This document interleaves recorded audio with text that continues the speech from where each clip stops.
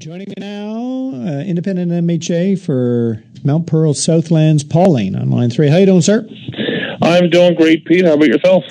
Pretty good. Read with interest the information that you sent along just the other night. Yeah, I see the criteria. I know that, for instance, you can get 9 centimeters without... particularly if it's not that windy, without triggering any call-ins whatsoever to put a single machine or whatnot on a fairly busy route. And that, in your estimation and to your knowledge, is completely different than what happened, say, even a year ago. Well, Pete, my understanding, of it is that certainly last year for the busy routes, which is 4%, and you notice if you listen to some of the information being put out by government, they got a bunch of memes out on Facebook now, and they're talking about it's only 4%, 96% of the roads, nothing has changed, and so on. And they try, obviously you do that and try to diminish the issue. But the reality of it is that the 4% of the roads we're talking about are areas which were identified as high traffic areas, and that would be areas of the Trans-Canada Highway, the Outer Ring Road, Pitts Memorial, Veterans Memorial, and so on. Yeah, those 3 depots you were talking about, the Foxtrap, Whitburn, and what was the other one? The 3 there's a bunch of depots. I obtained information on a bunch of depots. Well, actually, all the depots on the Avalon Peninsula, and I can only speak to those. I don't know, if it's similar in other ones or not across the province. But anyway, for those areas, there was 3 depots in particular, which was the Foxtrap Depot, the Donovan's Depot, and the Whitburn Depot. Mm-hmm. And in the case of those depots, for the 4 days that I was given the reports on, which was, I think, December 29th, 30th, and I think it was January 2nd and 3rd, if I'm not mistaken, were the 4 dates. Yeah, I read out a lot of that information yesterday. For those days, we have a major issue with equipment availability. So when you hear the government saying, all available equipment is on the road, that I have no doubts that it is. Yeah. But the problem is that we don't have enough available equipment. No, 22 to 55%, essentially, depending on the depot, right? And it was Friday I read it out. Sorry, not yesterday.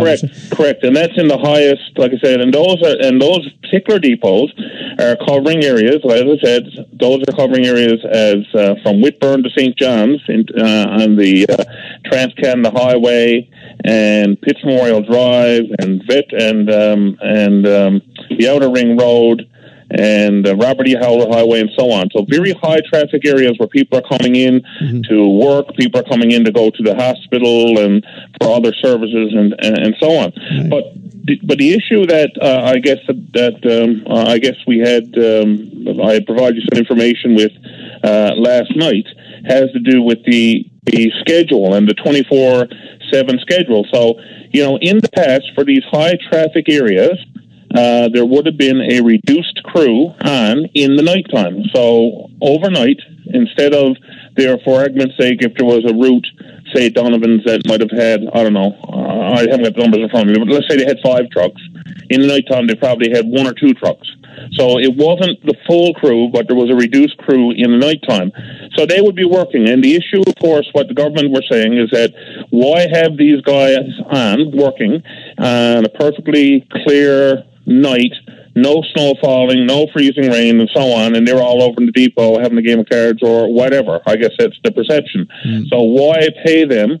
Why not just call them in as we need them? And we'll do that based on the weather forecast. Right. So what they've said is that nothing has changed, is that if we have bad weather, then these crews would then be on. Now, what I have found out from information, again, provided to me, and this was an email, so I'm not making this up. This is an email from the superintendent of operations to supervisors, and what they've talked about is these trigger points. Right. And one of the trigger points is, it says, you call people in or hold them back if there is a forecast of greater than 10 centimeters. So therefore, if we have the forecast and they're saying we're going to get 5 to 10 centimeters tonight, that's not greater than 10. Right. So that means they're not calling them in. Now, we might get 5, we might get 10, or knowing the way our weather is, we could end up with 15 or 20. But once we have 10, they don't get called in. But once we have 10, then it's up to the discretion of the supervisor to make that call, right? To say, okay, it wasn't forecast to be more than 10. It clearly is more than 10. So now I'm going to call them in and hopefully get someone. And within an hour between them getting here and getting the equipment ready, they'll be out on the road. Now, here's the main thing in all this to me. The criteria, the thresholds are new, right? Yes. Well, yes. I mean, according to the email there. So, there was no, there would have been no threshold. No, but what I'm wondering is if they had the bodies there in the building, are they still not sending them out until there's 10 centimeters of snow expected? Well, that's a good question, and that's something I guess that you would have to. That issue is not addressed in that email. My understanding in talking to some people is that, look, if the boys were in anyway working, and if you got 5 centimeters of snow or you got 10 or whatever you got, they're working, they're getting paid, so they'd be out on the road clearing whatever was there. That's my understanding. Now, I can't say, that's not stated in that email how that used to work, but my understanding is that they're there, they're getting paid, so at the start of the snow, they'd be out on the road clearing that snow. Yeah. Now what we're saying is that we don't call them in unless the forecast is calling for more than 10 centimeters of snow. So, of course, what would happen then, let's say if we end up with 5 or 6 or 7 or 8 or 10, for that matter, and we're not calling somebody in, well, then that means all that night that snow doesn't get cleared. It means you just take the Outer Ring Road as an example. There's cars going back and forth there all night. They're going to the airport. They're going there to the health science, wherever they're going. Now you have cars going over that and trucks going over it that are compacting that snow with their tires running over it. Then it turns to ice. Yeah. And then we see these situations with these washboard roads and icy roads. Right. If we get mild weather and the snow starts to melt, that's when you hear people talking about how they were driving on the roads and it was all slush, and slippery and slushy. And that's we're talking about snow, I guess, wasn't cleared and turned slush.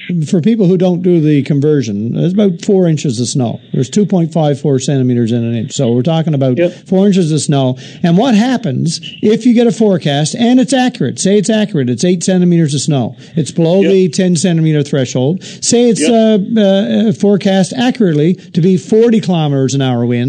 So that less than 4 inches of snow is not going to be evenly distributed 4 inches everywhere. Obviously, with that kind of wind, you're going to get some areas that have drifts up to 2 feet high and other parts that are bare.